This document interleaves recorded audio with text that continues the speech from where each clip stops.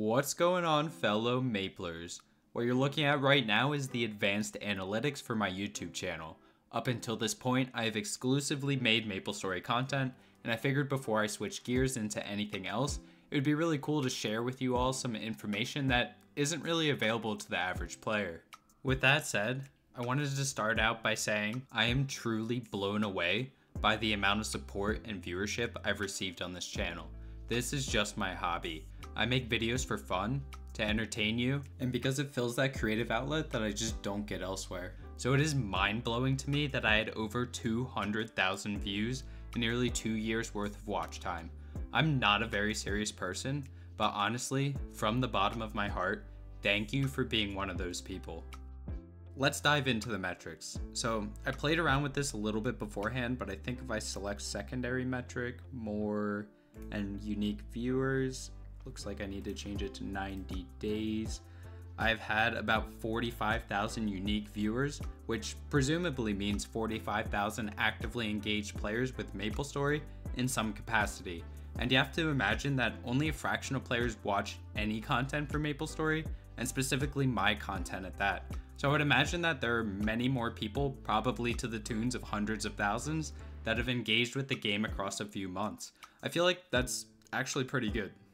I think if I go to geography, I can't utilize the unique viewer metric anymore, so I'm going to revert back to 365 days so we can see the full scope. If I scroll down, it looks like over half my viewers are from North America, which isn't very surprising because I play NA Reboot, but this is crazy. Look at all the places that have people who play MapleStory. It branches out all over the world. I mean, this is so cool to look at. Also, shout out to my 10 viewers from Switzerland. I visited there earlier this year. It was a beautiful country. Learned to snowboard in the Alps, which was an experience to say the least. On to viewer age, and I don't think this is surprising to anybody, but most of the players are in their late 20s, early 30s, which I'm guessing are people like me that revisited the game because they played when they were younger. But that aside, I was absolutely dying before I made this video. I just can't get over the idea that there are some grandmas and grandpas out there watching my degenerate MapleStory content, and they're one of my longer retention groups at that, which is just hysterical.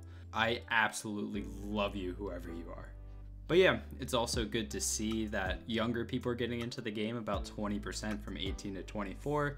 That's a good sign that other audiences that enjoy grindy MMOs are trying out the game as well. And there's a spattering of other groups here who might fall into either one of those categories. And yeah, the last tab I wanted to look at was viewer gender, and this is kind of crazy.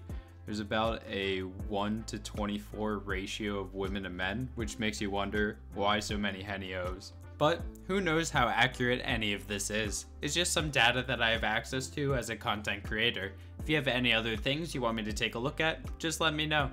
And that's about it. Until next time.